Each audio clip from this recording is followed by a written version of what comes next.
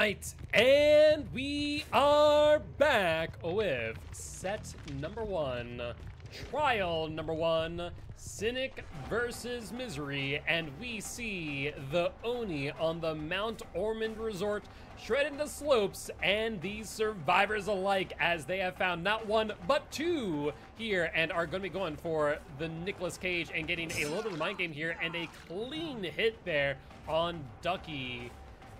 And looks like they are going to continue, but taking their time here as they want every blood orb that this survivor drops.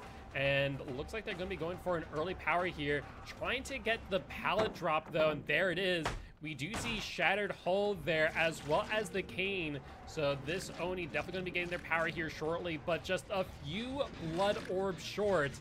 And looks like there is a survivor up here in Maine as Corrupted Invention in full effect. There's the Jake going up to the second floor, but Oni not want to go for them. Will instead, I believe the Ada here going to the back corner and the Corrupted Jet. So really well played here by the Oni as they get a very early down on Abby.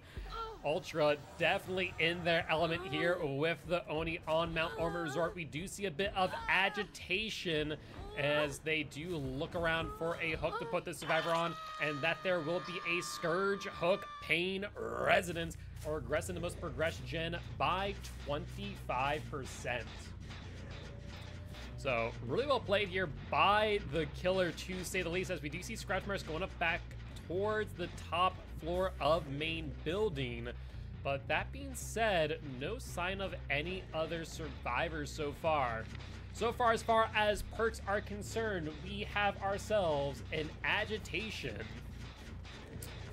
as well as Corrupt Intervention, and finally a Scourge Hook Pain Resonance. Last perk, a little bit of an unknown here, so we'll have to wait and see as the Oni gets a good hit here on the Jake Jukebox, as they will make their way away from the hook.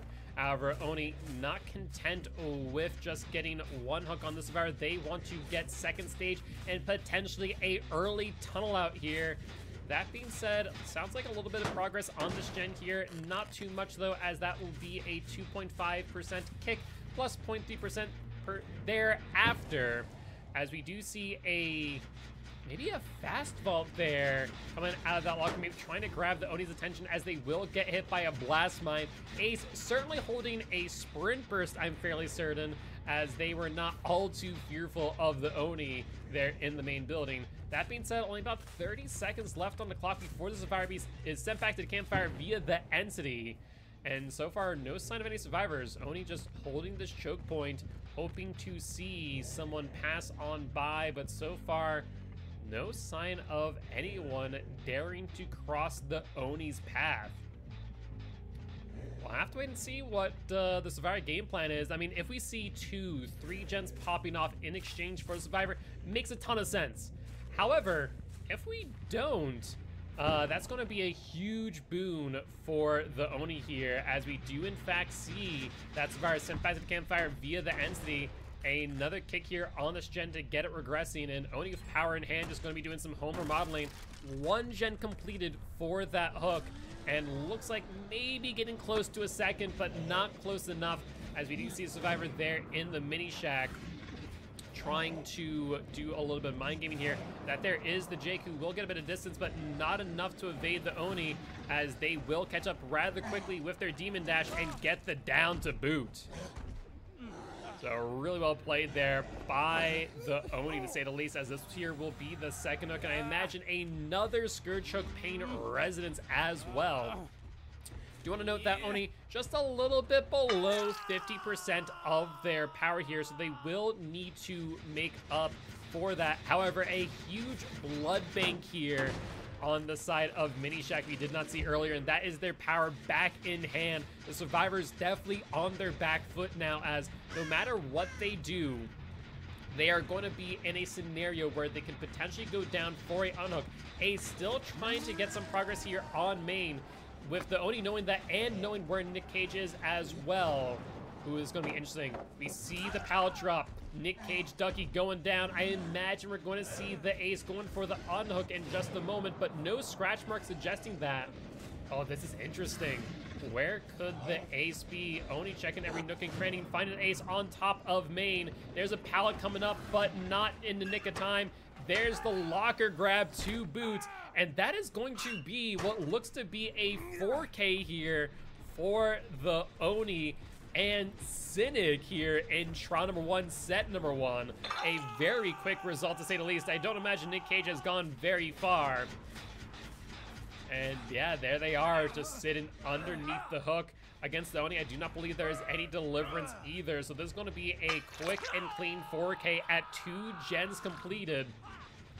So going to be a very difficult uphill battle here for Misery's Killer in trial number 2, set number 1. Starting to look more and more like set 1 will go in Cynic's favor. That being said, best not to make any predictions until the entity sings the sound of 3 survivors dying on hook at the same time. That being said, an exciting trial 1. Going to be interesting to see what Misery brings in response. I believe they're going to be bringing a mastermind, another hyper lethal killer. Obviously not as lethal as Oni during their demon dash, but still, if used correctly, they can definitely get a early 4K. But they're going to need to get a 4K at 2 gens to tie and 1 gen or less in order to secure victory. That being said, a survivor giving the Oni a gift on their way out with a blast mine there. And that there will ring in the end of trial number 1 here with Cynic getting the 4K at 2 gens completed. All right, and we are back for trial number 2, set number 1, Misery killing against Cynic survivor team. And they are going to need to get a 4K at 2 gens to tie and 1 gen completed or less in order to secure victory. It's quite the uphill battle, but not outside the realm of possibility. That being said, Mastermind unable to find a survivor early on here. We'll have to wait and see if their luck changes. And while they are looking around, we are going to see the lab photo from the Mastermind come into play as they're able to destroy pallets and break the walls while colliding into them using their power. And looks like they have found a detective tap here in the corner of this map. And they're going to go for a bound. The question is, will it connect? Looks like it will not. Instead, going to insta-break the pallet, getting a little bit of distance on the tap. And looks like they are going to W-key through the window. And looks like they will try and get some distance, but not with much success, as they are going to make some distance towards the next pallet, making it there in time, though it is a bit dangerous as we do see that pre-drop there. Mastermind thinking about going for the bound and potentially catching them at the window if they did go for the vault, but that's not going to be the case. Looks like it will be this time, though, and no bound. We're really surprised there, to say the least. As far as perks are concerned, we have only seen one, that which being a corrupt intervention. Slowing things down just a little bit. Other than that, though, no sign of any chase perks, at least none that we have seen. A fake there for the tap and the down for the Mastermind. So, not a bad down as far as time is concerned. That there will be the first hook, revealing Scourge Hook Pain Residence, regressing the most progressed gen by 25%. First gen popping off for these survivors, though, and looks like the Mastermind going to be hanging back a little bit, just checking out these gens. Do want to point out, I do not believe that was, what, 15 seconds of time between when the hook occurred and that gen completed. So I imagine we will see a second gen popping off here in just about 15, maybe 20 seconds from now. We'll have to wait and see, though, and if that is the case, that will be the tie condition here for these survivors. But if the Mastermind is somehow able to secure the 4K here and now, I was going to say that would be the win condition, but that is the tie condition here and now. That does mean that the Mastermind can't really just hang around at this hook, right? They need to ensure that the survivors do not complete a single gen. Otherwise, the win will go to Cynic here in set number 1. Sure enough, there is the progression to second stage. Tap one hook away from being sent back to campfire via the entity. And Mastermind going to disengage now, but looks like they're just going to take their time here, reducing resources across the map. Unfortunately, though, that does mean that these survivors have all the time in the world in order to complete another gen. I imagine they'll be on it before the time it takes for this survivor to progress to death and sent back to the campfire. We do see a survivor coming in for the unhook. Mastermind going to be holding their power. And looks like we have two of them. One survivor being thrown out, but not taking a health state. The other one coming in. It would result in a 1-for-1 trade. Mastermind just trying to throw them around in order to secure the kill, and will successfully do so. A little interesting thing, though hook grabs have been taken away, the Mastermind kind of has a pseudo hook grab, as they're able to throw a survivor away from the hook, as we did see there. So smart play there, securing the kill on Wispy, and this here will be the second hook here for the Mastermind.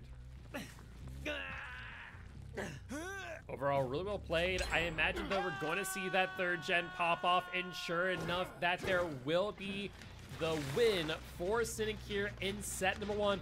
Do not worry, though, we have at least one more set to go, as we'll be able to see whether or not Misery will be able to return the favor here. That being said, looks like they're going to go for the tunnel out on the Renato here. Will successfully get them down. We'll have to wait and see what comes next, as we do see a blast mine. Hard to see when you're blind, but Survivor should be nearby for that pallet stun. Mastermind thinking it too, and sure enough, there's the Jake waiting in the wings for the pallet stun and save. And Jake doing their best to utilize that picnic table there to gain a little bit of distance, and looks like they will successfully evade the pallet stun and get their second hook here. Or rather, get their fifth hook in total. Second hook on Renato. There we go. Those are words that I was looking for. It's been a long day already, folks. That being said, Mastermind gonna be looking around once again. No Scourge Hook Pain Residence on that gen. And we do see what looks to be the Jake coming in for the unhook. Will have enough time in order to get it. Mastermind trying to go for the BT hit. Will successfully get it on the Renato. And they will be going over to Shaq. Gen already completed here. Shaq pallet still up, but not for long, as Lab Photo going to be breaking that pallet. And looks like Mastermind with the second stack in hand will go for the grab, but Renato just narrowly dodging. Really well played. However, they are now hindered due to being fully infected here, though with a life will get some distance and a pallet stun to boot, as fourth gen going to be completed here for these survivors. One gen away before the X gates are powered, but Renato will not be able to escape through them today, as they are going to be picked up and put on a hook for the third and final time, leaving the Nia and Jake to potentially complete this last generator. Honestly, really well played by both sides, but last gen being completed, and that will be the X gates powered, looking like a one-man escape here for the survivors, as they have split pressure. We saw Nia go towards the other side of the map. Jake gonna be heading there now too, though taking a bit of a detour up onto the second floor of main. It looks like maybe a bounced landing in play. No, instead dropping the pallet. They're gonna drop down here through the window. Mastermind will too, and it looks like a decent amount of distance gained there by the Jake, but ooh, they might be going for a hatch play. X gates open. Jake going for the hatch. There's the escape by the Nia. Mastermind can't close it yet. Are they on top? And they are. Mastermind able to close it. Pinpoint precision there by the Mastermind, as they were able to bound right on top of the hatch. Honestly, really well played by the survivors as well in getting that time. It's just that the Mastermind saw what was happening, was able to know exactly where the hatch was spawned in order to block the survivor from escaping. So really well played by both teams, and congratulations to Cynic, walking away victorious here in set number 1 of this match. We are going to be flipping sides now, or rather, we're going to be flipping over to set 2. Same team, Misery, killing as the Spirit against Cynic Survivor team, this time on the Coal Tower. All right, and we are back, and we see the Spirit here lighting a lit totem right in front of us. In fact, there are 2 on this map. This is gonna throw off all the statistics, folks, as Misery gonna be bringing an very interesting build here. Of course, we do have the good old corrupt intervention slowing things down for the survivors, as the entity blockers will be blocking 3 different generators. That being said, we also see that gen regressing without the need of assistance from the killer, as that in fact is a Hex Ruin coming into play. That being said, Spirit gonna be going for a hit here. Looked like we saw Survivor vaulting that window, but in fact did not. That is instead 2 survivors here, Jake and the Nia. Though Jake with a sprint burst gonna be getting a lot of distance and able to make their way back over towards main. However, Nia gonna be just able to maneuver around this tile here. Spirit with the fake out and trying to fake a second time, a third time, and this time going to be committing to it though. There's the grass going away from the pallet, and there's the hit. So good clean hit there. As far as perks concerned, no other perks revealed, just Ruin and of course corrupt intervention.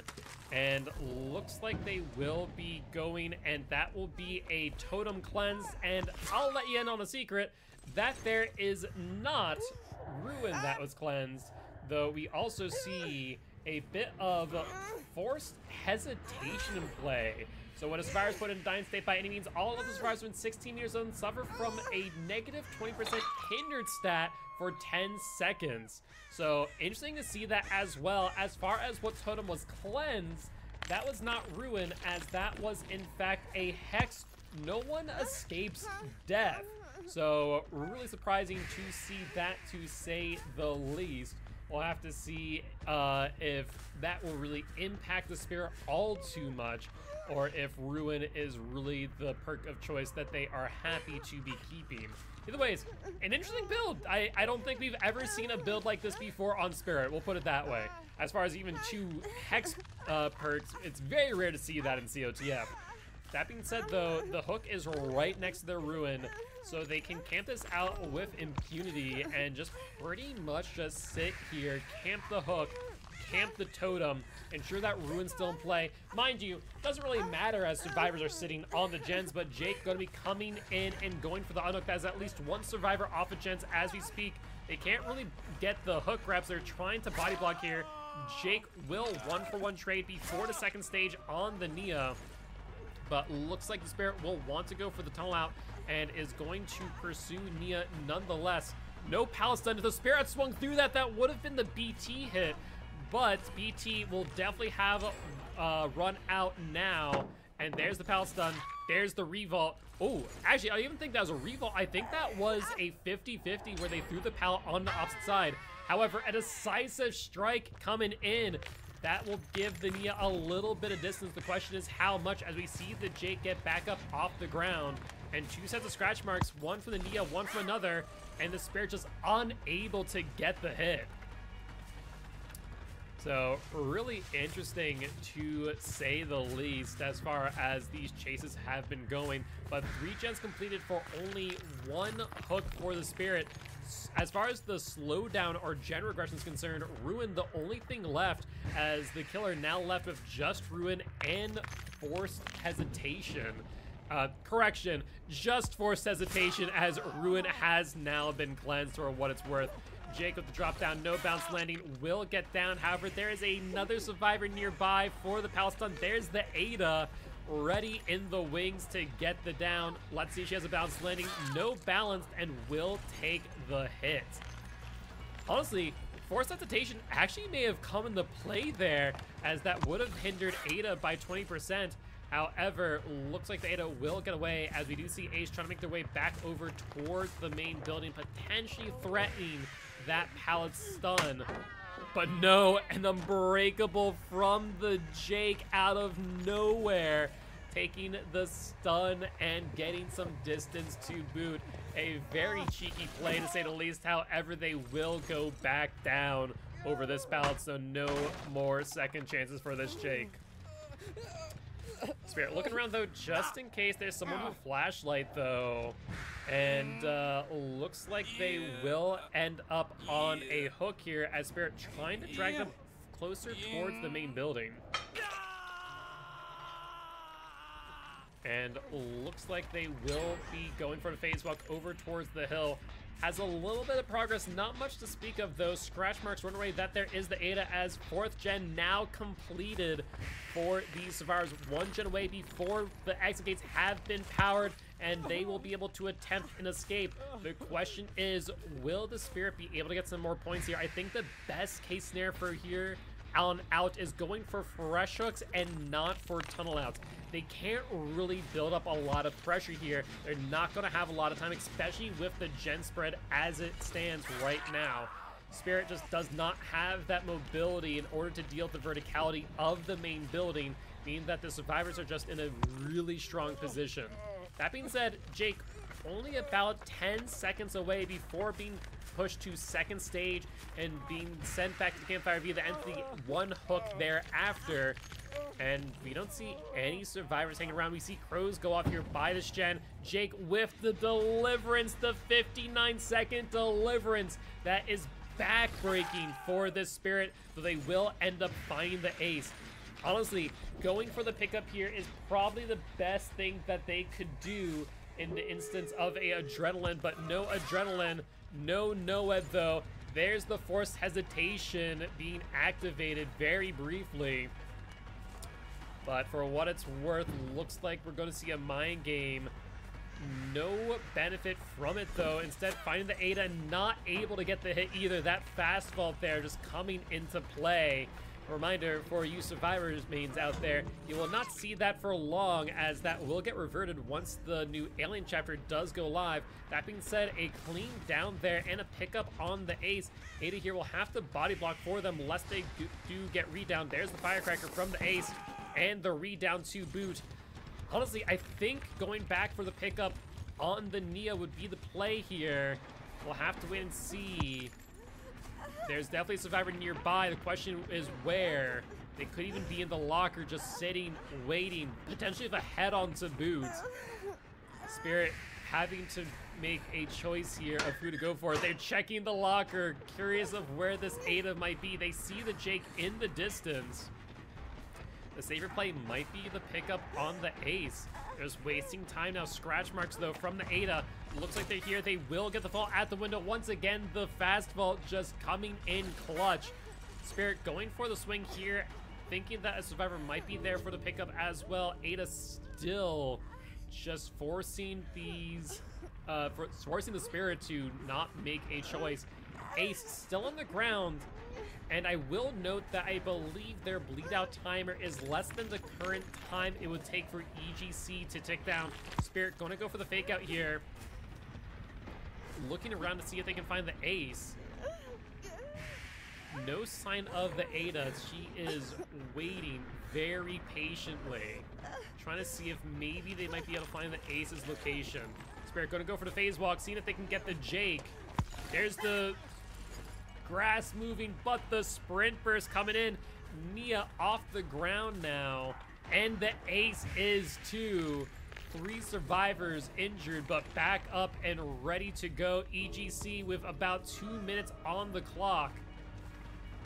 Nia, though, in a bit of a precarious position here. The Spirit trying to at least secure the 1K, but Nia just going to be threatening the drop off the hill.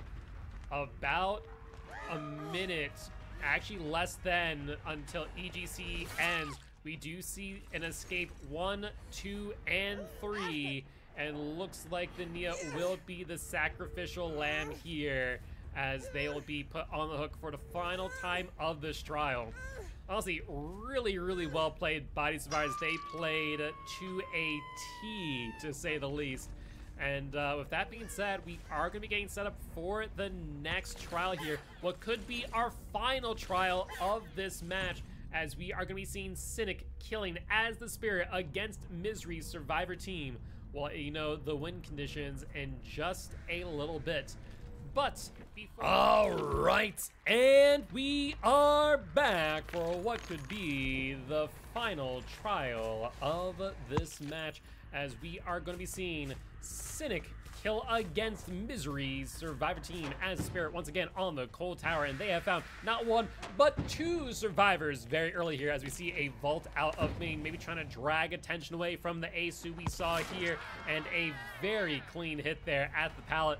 Though getting the stun will reduce resources on the map, and do want to point out, as far as win conditions are concerned, one hook on each survivor will result in victory here for Cynic's Spirit. Or there's a lot of different win conditions. You could get a 1k5 hook. You could get 2 hooks, a first and second stage on 2 different survivors. There's a lot for the Spirit to work with, and it's going to be very difficult for these survivors to meet the win condition. That being said, Ace going down underneath the pallet with a survivor nearby. We do see what looks to be a jolt there, regressing that gen by 8%. A little bit surprising to say the least. But that being said, looks like this survivor is just going to be hanging around this pallet. We do hear footsteps, that's the Kate, and the stun to boot. So, really well played there by the survivors, keeping the ace upright and off the hook. And Kate with the body block too. I wasn't sure they were able to make it work, but they were able to. Ace, though, trying to slowly walk there, maybe recover their exhaustion perk a little bit, as we see Spirit at the other side of the pallet, trying to sense where the ace is going to comp corner, it looks like, to give their survivor team a little bit more time and potentially stop them from regressing gens with Jolt in hand. Very interesting to see Jolt, to say the least. That being said, the first gen popping off here for the survivor team. First hook on ace. Like I said, they could just go for fresh hooks on each. That is a valid option. A 1k5 hook is another. So a lot going for this killer, to say the least. And we'll have to wait and see, as we do see scratch marks going up the hill towards the unhook, and that looks like a bounce landing, getting the survivor a whole lot of distance. And looks like second gen popping off a life from the ace, getting a little bit of distance here. Pallet dropping, and looks like we are going to see the tunnel attempt. Nancy sticking nearby, though, not on gens, potentially for a down underneath a pallet, or maybe a body block if the ace needs it. That being said, ace goes down at the pallet. Spirit knows Nancy is nearby, though. Nancy's nowhere to be seen. Hard to say for certain where they might be. Spirit, though, going to go for the pickup. They hear them behind, but they still get the pallet stun and the blind to add insult to injury. These survivors being very bold and brazen, utilizing their resources as much as possible. Nancy, though, taking the injured this time around. They're going to have to send another survivor in if they are going to do anything. Ace, though, with the double back at the hill. Spirit with the phase walk. They might go for the Nancy here as third gen popping off. They will get the Nancy down. That is huge.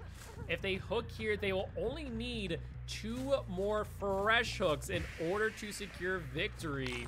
But they're gonna go for the ace instead. This here will be the down on ace, with both Nancy and ace down now. Here's the thing. They get the hook on ace. That will be 2 stages. First hook plus a progression, or first hook plus the second hook.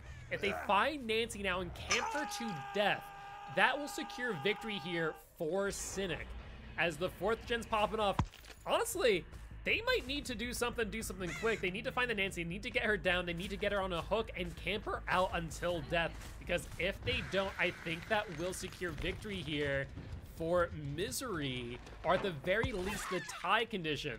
That being said, the Revolt into Spirit not going to be helping Misery's chances here, as they will end up getting hooked.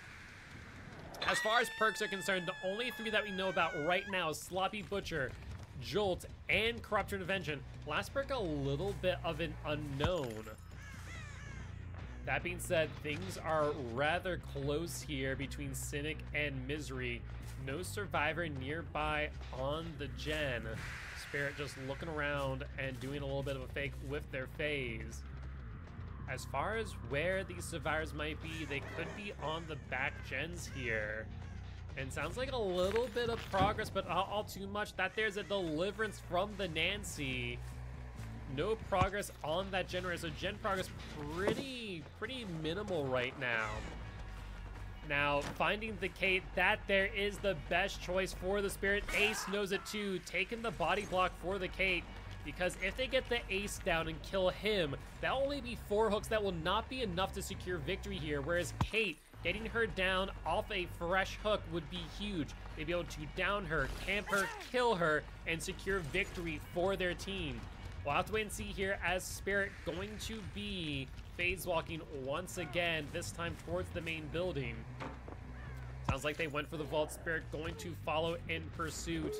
And there's the last generator. They're going to need to get this down. 3 survivors injured. Ada, only one able to come in for a body block if they attempt. Nancy hanging around as well. We see the Ada in the far back towards Shaq. Pallet being pre-dropped just in case, but Kate going down. We see the Ace nearby as well. And no Noed in play. Last perk, by the way, was Pop Goes Weasel, which never saw any value, which is kind of insane to think about. That there, though, is the 4th hook, a fresh across 3 survivors. 1 more fresh will secure victory. In fact, I think this might still be victory in favor of Cynic, even with them not getting the 4th fresh because of the 2nd hook on Ace. That should be 11 points in favor, and that there with the 3-man out will be victory here for Cynic in trial number 2. So really well played here by both sides, to say the least. And with that being said, congratulations to Cynic, walking away victorious here in set number 2 of round number 2 of Champs of the Fog Season 8.